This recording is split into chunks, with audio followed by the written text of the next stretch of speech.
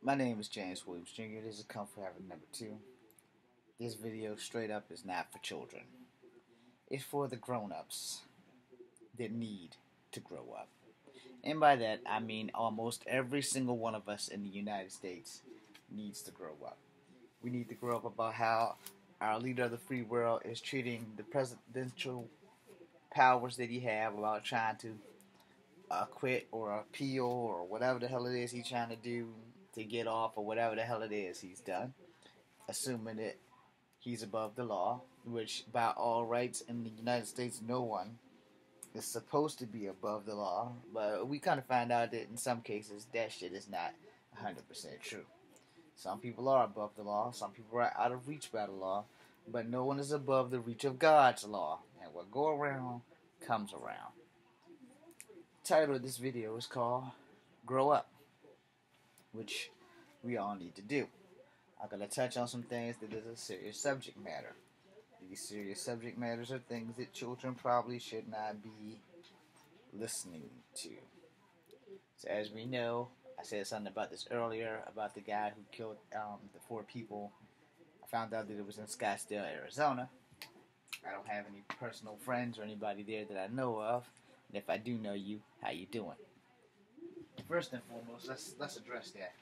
Before we get anywhere near anything political, let's address that.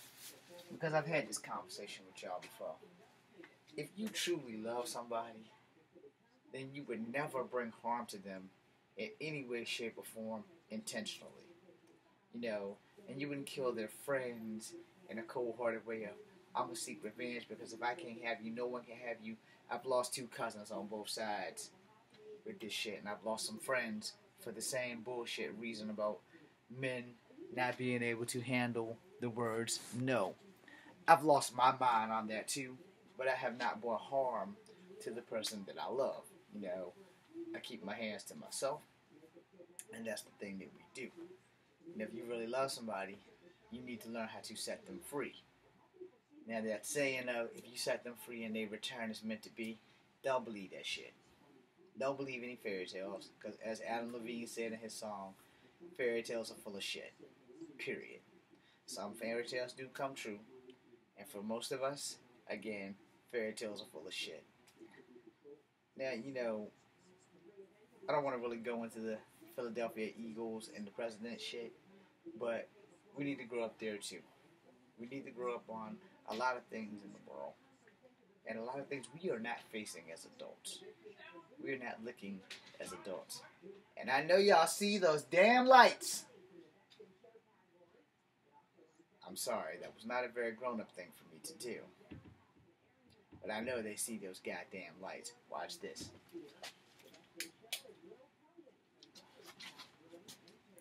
Those lights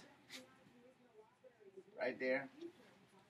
Maybe if I step out of frame, maybe if I brought it closer. Yeah, those damn lights.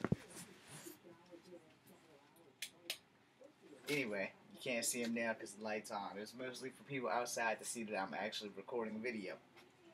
For those who just gotta get a laugh off of that.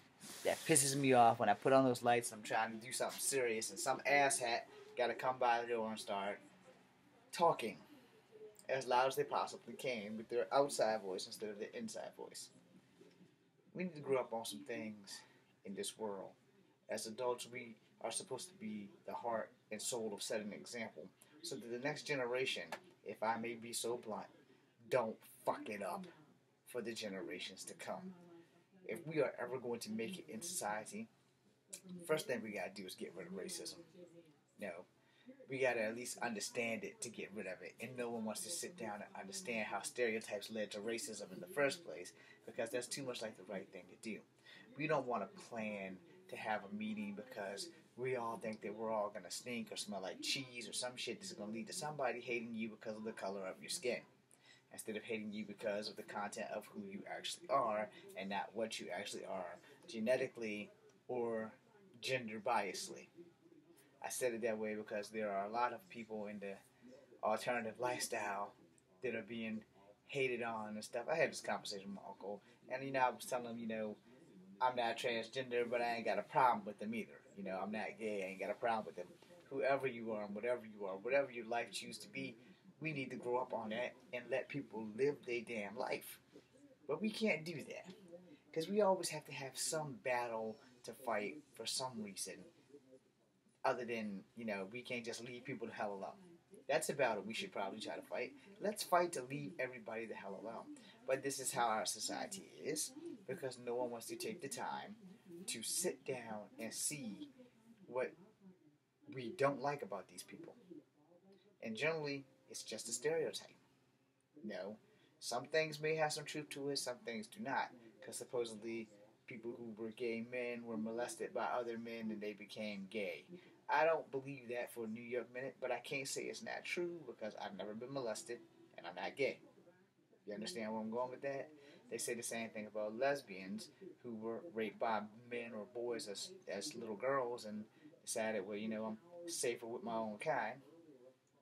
Which again is not always true because I'm going to tell you, no matter who you are, no matter what your identity is, no matter what your gender is, and no matter how you choose to live, the cold hard truth is that you are more in danger from someone who's exactly like you, whether it be skin color or gender. Whether you want to believe it or not, it's up to you. Now, if you want to go into statistics, there have been many of black men who have raped white women and have gone to jail.